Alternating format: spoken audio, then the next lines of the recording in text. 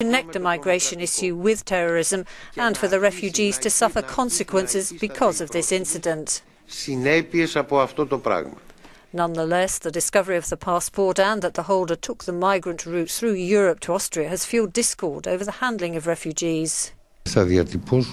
Greece's migration minister later said, "Our demand and our will is that the migrant and refugee influx from Turkey to Greece should be monitored on the ground, because if somebody gets on a dinghy in the sea, we can have no control at all."